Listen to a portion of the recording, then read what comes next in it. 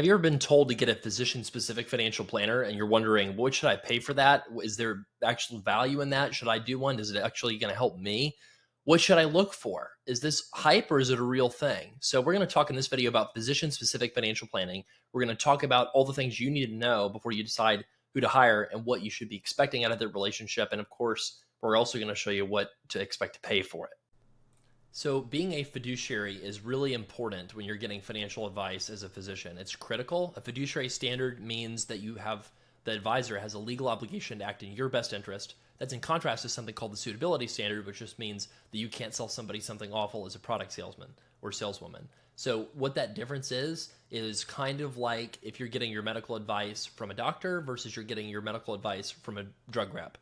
So that's like literally kind of like the different definitions of fiduciary and suitability, but fiduciary is not the only thing that matters. So someone can be a fiduciary financial planner for physicians and charge 2% of assets under management and $20,000 a year in fees, and that's totally legal, right? So just because someone's a fiduciary does not mean they don't have any conflicts of interest. Fiduciary is a starting point to figure out whether or not there's value in that relationship, right? So that's really something to really consider, because financial planners specific to physicians, if they're charging a financial planning fee, a lot of times it's somewhere between $5,000 to $20,000 a year. So that fee can be really, really high. Now there's a lot of firms out there that charge less than that, but that's not unusual to see that high of a fee for physician-specific financial planning. And so with that level of fee, what kind of value is there in that? So the question you might ask yourself, right, is does the firm that you're thinking about hiring actually have expertise working with physicians? Do they actually have lots of physician clients? Do they have a lot of advisors in their firm that are married to physicians? Do they have advisors in their firm that have siblings or parents that are physicians? That's something that's pretty relevant, right? Because, I'm married to a physician. It's a stressful life sometimes, dealing with planning your vacation schedule around call and, times that have to be covered, and just it's a lot, right? And so, somebody that understands not just the financial, things unique to physicians, but also the stresses that are unique to physicians and families to help you get to your goals. So like those are things that you would want to ask whatever person you're thinking about working with is, does the firm actually have expertise with physicians? How many types of people in my specialty is the firm working with? And what type of, expertise can you demonstrate? And, unfortunately, what happens a lot of times is the expertise is actually just marketing. A lot of people say, I work with doctors. And a lot of those people might be annuity salesmen or life insurance agents, right? Or people that are selling a product versus providing advice that's supposed to legally be in your best interest. So that's a big difference. It's something that you really got to watch out for, because, as much as it's not pleasant to pay a fee that's way too high to a fiduciary advisor, it's even worse to pay a hidden or embedded fee in a product to a product salesperson, just because you're probably going to end up with even less money long term, because those commissions can be pretty high. Now, next thing you should ask a physician-specific planner, are there any conflicts of interest that could result in me not getting the right advice? So generally speaking, fiduciary will be the main thing you want to look out for. Fiduciary just does mean that they have the legal obligation to give you the best advice, but there's different kinds of fiduciary. And I am not as purist as some people out there. A lot of people will say you should only work with a fee-only fiduciary. I think that there are some situations where it's okay to work with a fee-based fiduciary firm. My firm, SLP Wealth, is a fee-based firm because of things like, we have a company that's controlled by a common person, me, that has student loan refinancing bonuses, which are better than you can get on the website if you go shop directly, right? And so technically, because we have this company that's controlled by a common person, therefore it's not fee-based, or at least we want to make that extra careful disclosure, because we don't want to run afoul of any like marketing definitions that people have out there, right? At the end of the day, the real question is what are the conflicts? What are the conflicts of interest? What is anything that might get in the way of me getting the best advice for my family as a physician?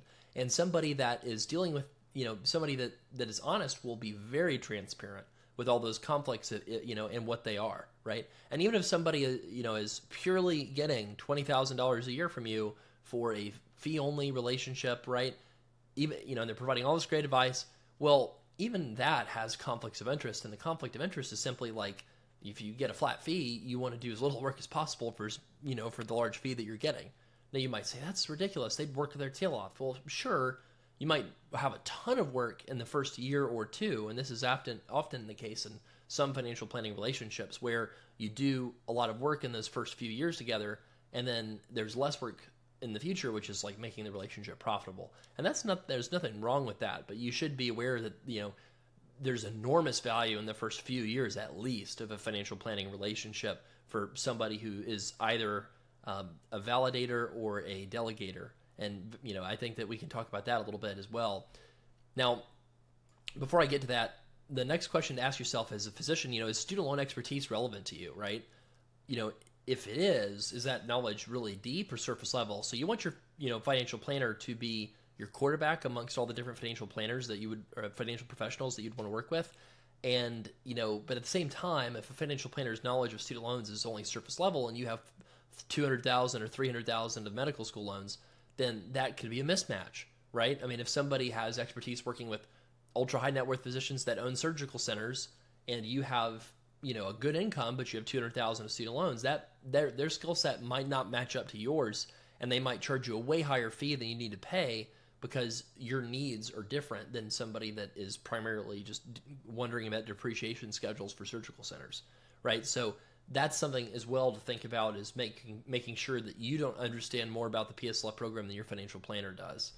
And then finally, benefits, taxes, and investments, these all have very physician-specific considerations. So things like benefits are enormous for physicians because so many physicians are high-income professionals employed by large organizations. So you've got 401ks, 403bs, 457s, 401as.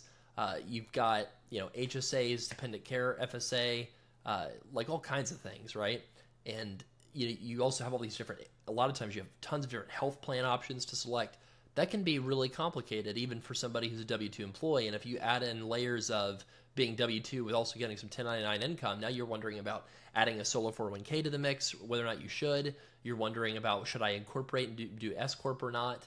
You're wondering about, can I get the QBI deduction even though I'm a specified trade and service business? So there's very complicated things that can result from physicians where you do need that specific expertise to understand, what is it that physicians struggle with, like financially, as they grow with their incomes and their careers, right?